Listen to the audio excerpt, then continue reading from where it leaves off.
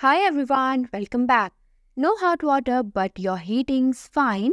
In this quick video, we will walk you through what to do if your Worcester boiler isn't giving hot water. Let's get it sorted.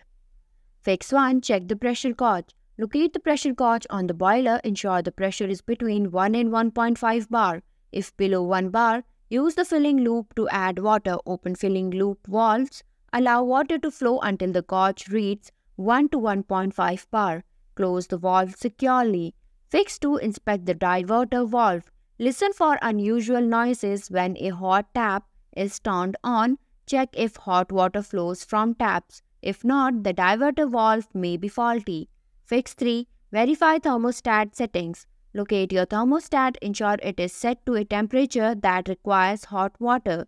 Wait a few minutes to see if hot water becomes available. Fix 4. Inspect for frozen condensate pipe.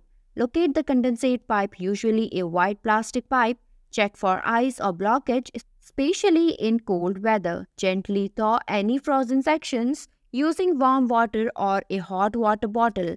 Fix 5. Reset the boiler. Step 1. Find the reset button on the front of the boiler's control panel. Step 2. Press and hold the reset button for 3 to 5 seconds. After releasing the button, ensure that the boiler is functioning properly. Thanks for watching. If you liked the video, please hit the like button. If you want to see more videos, hit the subscribe button.